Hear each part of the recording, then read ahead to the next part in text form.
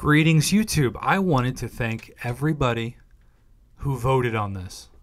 And as promised, I just logged out of the game. I just logged out of the game, and so this is the screen that automatically pops up. It's the exact same Nexus, and there are really good arguments for each champion, as I expected. And those of you that argued for Craven have a really compelling argument because he benefits the most from being awakened out of him and Black Cat, right? The problem is, part of why you awaken him and bring him in is for that super awesome synergy with Agent Venom. And I have so many champions that I enjoy using that I don't think I'm going to use Agent Venom. I just don't. I wish I could, but I don't. I like new champions. Crossbones is, at this point, maybe even underrated, but I don't have him, obviously. He's new. But Black Cat is one of the only champions I have ever opened out of their own 6-star featured crystal. It was in my best hits of 2022, Volume 1. I'll produce one of those again, maybe at the end of the year. Keep the Black Cat hit in there, of course. And she's already ranked up a decent place. And so I'm gonna do this. And I know it might annoy some people who voted for Craven or Crossbones, and I respect that stance. But when I confirm her, hello Alliance Quest, and also claim, because you never want to forget this, the 7-hour crystal, I'm up to 7, you'll notice that I have now a Black Cat at rank 2, maybe rank 3.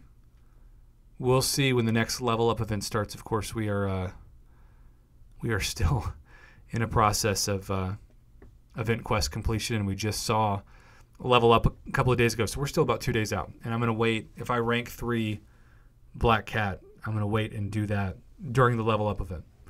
But in the meantime, I am getting better at intercepting because Hercules forces you to, but I'm still a novice. You know, I'm hit or miss. If you saw my video that I posted recently with my legendary side quest run to start this month, I am somebody who just was, like I said, hit or miss, about 50-50 on whether or not I could get intercepts to land. I would still love to awaken my Hitmonkey, just to awaken him, though he doesn't need to be awakened. I would really still love to awaken my Blade. Both Blade and Hitmonkey are at the top of the list. And now Craven could be awakened, but I passed him up. But still no Crossbones, still no Agent Venom, which that's another reason why I don't have a 6-star Agent Venom. So talking about his synergy for Craven, that's like a future project that just doesn't seem like it's really on my radar anytime soon. And then, of course, Shang-Chi did not appear. But given that Black Cat has only been in the basic pool for about 24 hours, I guess maybe 48, because some of you said that she appeared on Monday, but on my account, she only appeared, it felt like on Tuesday. Maybe I just missed it. But usually Tuesday is when the champion hits the basic, or at least that was the way for a long time.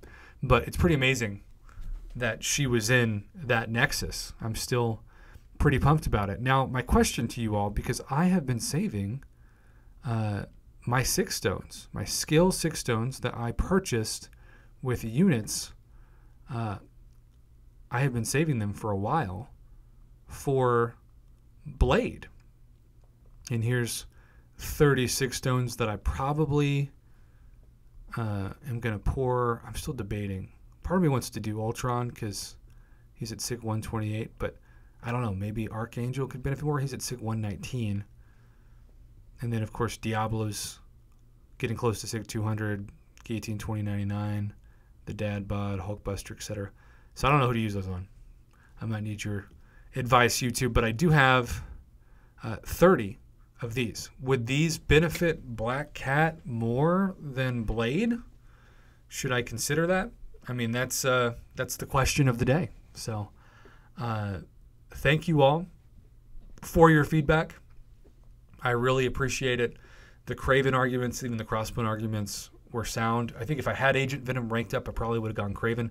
But because I don't even have a 6-star Agent Venom, I still wanted to go with the champion that's already at rank 2, and that's Black Cat. Thanks for watching. Have a great day, and good luck to everybody who's, of course, opening their Eternity of Pain rewards.